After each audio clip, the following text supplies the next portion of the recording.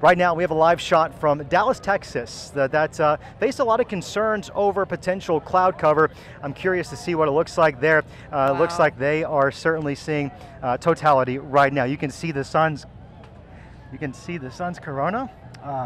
We're at solar maximum, which is really exciting to see as a scientist. One of the differences between 2017 and today's eclipse is that back in 2017, we were at solar minimum, and all the scientists will tell you that's when the amount of radiation and energy emitting from the sun is just that. It's not very much.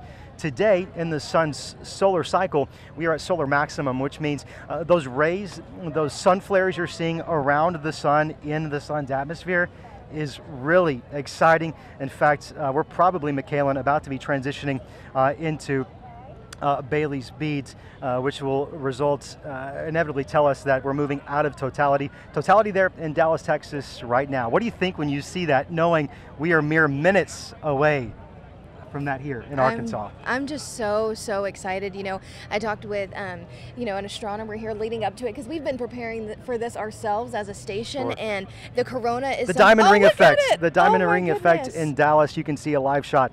The diamond ring effect in Dallas.